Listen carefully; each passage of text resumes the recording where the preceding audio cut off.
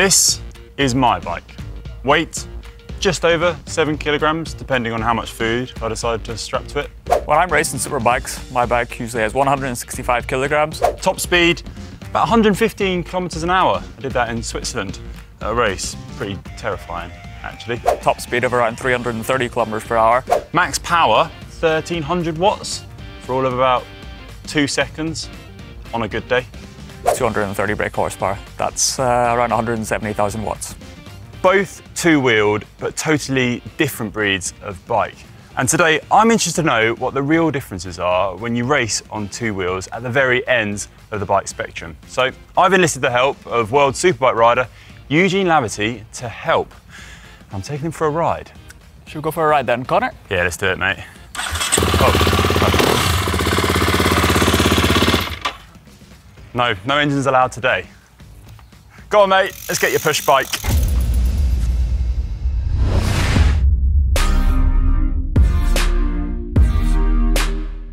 Eugene Laverty, professional motorcycle road racer from Northern Ireland, knows a thing or two about riding the engine-powered cousin of our humble push bike. He has notched up 13 victories in World Superbike and also achieved a career best finish of 2nd place back in the 2013 World Superbike Championship. Plus has also completed 2 seasons in MotoGP. But Eugene also likes to ride bikes of the pedal-powered variety, which is why today I'm taking him out for a spin and have a few challenges in store for good measure. Not a can of petrol in sight. So we're out on the pedal bikes now, Eugene. How did you get into cycling? It was around 2004 I first got into it. That was at the time when cycling was really breaking through into the mainstream. And got my first push bike, started riding around the roads and fell in love with it. And do you use it to keep fit for your motorbike racing, or is it just a passion? Yeah, it's mainly to keep fit for my job. That's what we have to always remember, because there's a lot of motorbike riders that become obsessed with cycling and end up training to be a cyclist. But we have to remember that we do this just for fitness for a motorbike, because we're competitive guys. Once you start to improve on a push bike, you want to get better and better, but sometimes you just have to say, stop. Yeah. And what does it feel like when you're kind of racing around the track at like 300k an hour plus, and you're in that mindset, and then you come back out on the roads and cruising along with me at 20k an hour? Well, that's the strange thing. A lot of people think motorbike racers are adrenaline junkies, that we would chase that in other sports, but most guys that race motorbikes, we like cycling, like to play golf, like relaxed things, because we get our adrenaline fix from our job.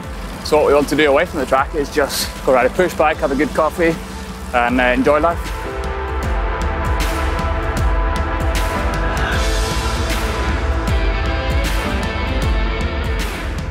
We've got a few challenges though today. I was thinking we have a head-to-head sprint to kick things off. Right. See who's got the max power in the legs.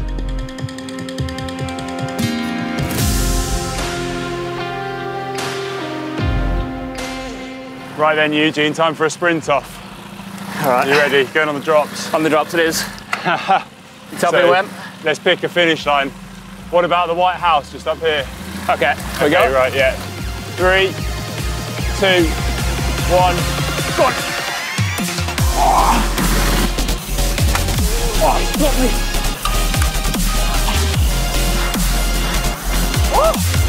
Oh. Nailed. You nailed me, Eugene. I need to upgrade my brake horsepower. I had to sit back down again and shift gears. Flippin' you're fast off the line.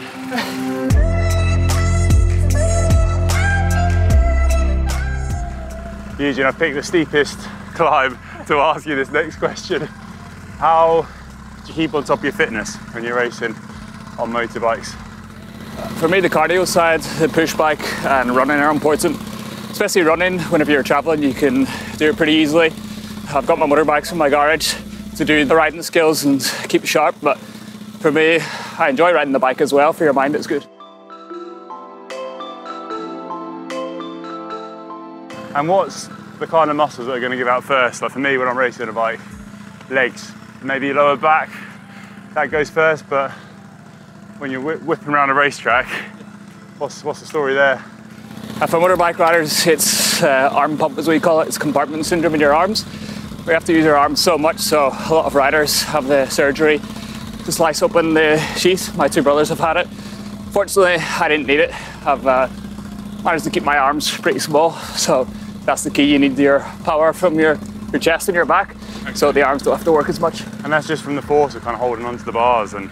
Yeah, there's so much horsepower and acceleration, G-forces. Also in braking, we've got to keep our body weight against the handlebars.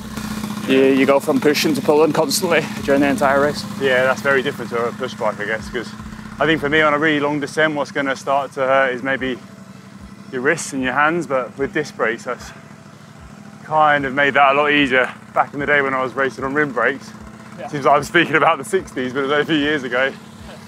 Be racing in the rain especially, your hands will be so sore after a long descent in the rain.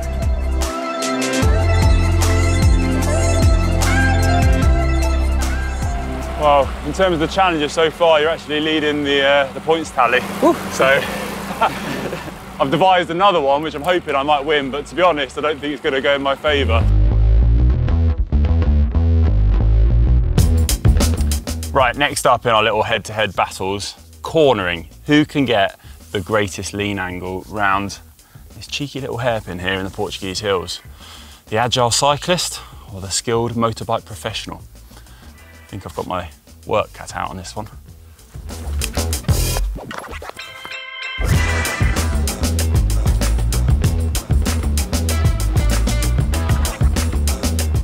So that was the cornering challenge. The boffins at GCN are currently analysing that footage, determining the winner, the right lean angle. So we'll be a post-result sort of conclusion. If you got that, we'll send you a bottle in the post, Eugene. I don't think I've won that one. I think you've clinched it. Oh, I don't know. We'll see. I'm not too confident.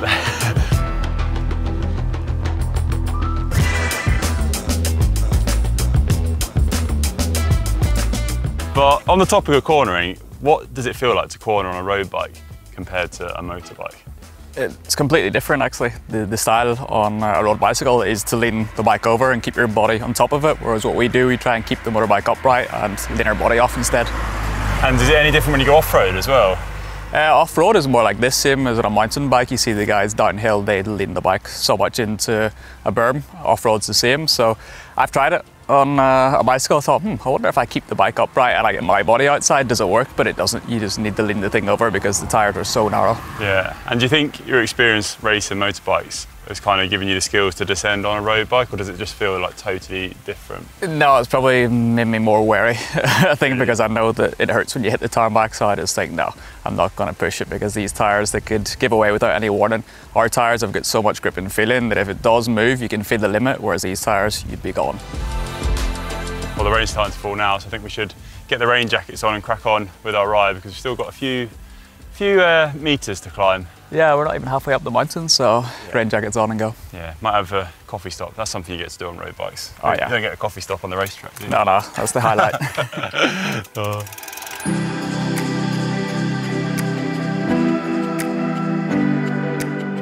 Next unexpected question, Eugene. What happens when it rains on the motorbike track? Fire up the coffee machine, stay indoors. Get in the garage. Yeah, and we've got different tyres for the wet, whereas you boys, you keep the same tyres on. Yeah, we've got a eucalyptus tree to hide under there. Yeah, it's not doing much for us. Two Irishmen hiding under a eucalyptus tree.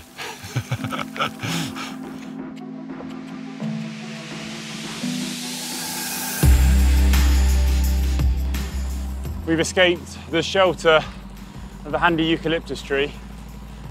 I'm back in sunshine, but now we're on the lower slopes, our kind of main climb of the day. So, is this a sort of mountain road you do often out on the bike? Nope. I always say my motorbike has got a throttle to get over hills, so I don't cycle over them. I tend to go around mountains whenever I can. Everybody thinks from my build, because I'm a slight guy, that I'll be a mountain goat, but no, I'm more of a endurance guy, and seems like from today, a bit of a sprinter as well. Sprinter too, I think, yeah. Anyway, this climb is about 7.7 kilometres long, climbs to around 900 metres elevation. I think we should have a bit of a race to the top. So I reckon when we get to about 3K to go, final head-to-head, see who's brought the climbing legs. I can't exactly say I'm excited, but let's give it a go. Okay, let's do it.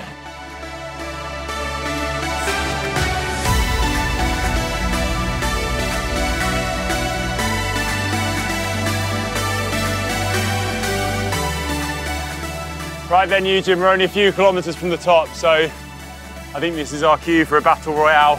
Oh, we've got some headwind as well. First one to the top takes it. All right. Motorbike versus cyclist. All right, here we go. Shall we?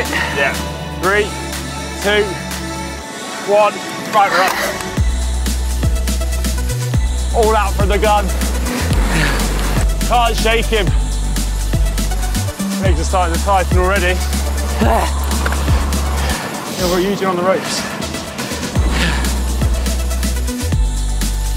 I've seen his sprint from earlier in the day as well. I don't trust those strong forearms. I've abandoned Eugene into a brutal headwind.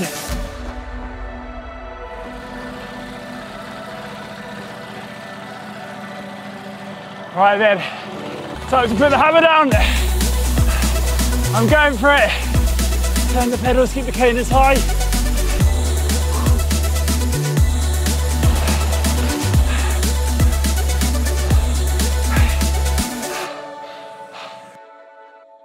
A rare display of form by me there. I think a bit of panic training paid off slightly, but good effort, Eugene. I tried.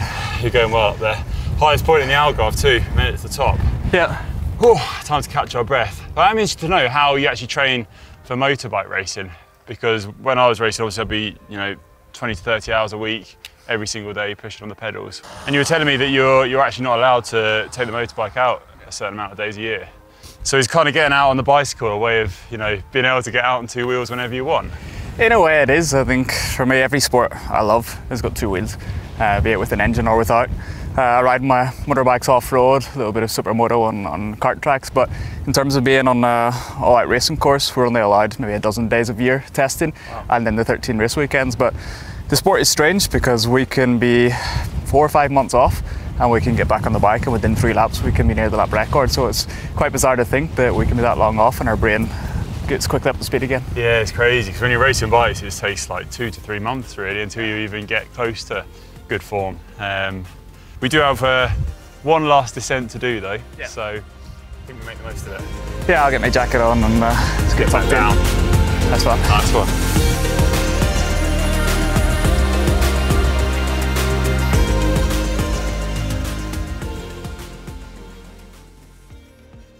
There we go, made it down most of the descent anyway.